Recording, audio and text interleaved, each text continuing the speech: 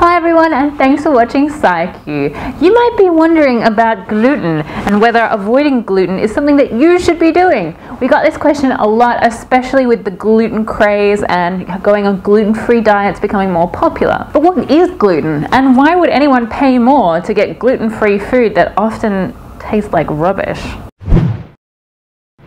Gluten is a protein that is found in wheat, but also some other types of grains, including rye and barley.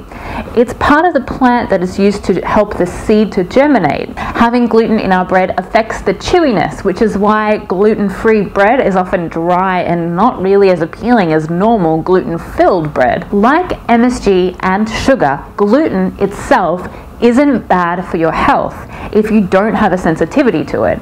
So if you are gluten intolerant, obviously gluten is no good for you. But if you're a normal, average, healthy adult with no sensitivities at all, gluten is perfectly fine. A lot of people started to avoid gluten-free foods when celiac disease and gluten sensitivity started to be more publicized in the media a few years ago. Around 1 in 100 people do have some form of celiac disease or gluten sensitivity, which means if they eat gluten, their body will have an autoimmune response.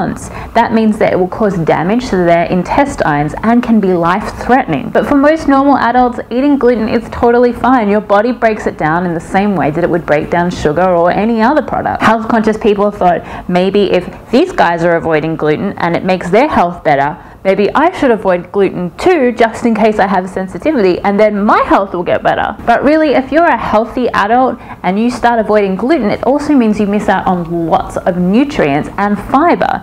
And that means that you can feel less healthy overall. Gluten is found in things like bread, pasta, soy sauce, and many soups. So if you cut these foods out of your diet, you're also missing out on some fiber, lots of minerals, and a wide variety of vitamins. So bottom line is, if you suspect you do have a gluten sensitivity, you can do one of two things. Try cutting gluten out of your diet and slowly introducing it, and monitor your health carefully.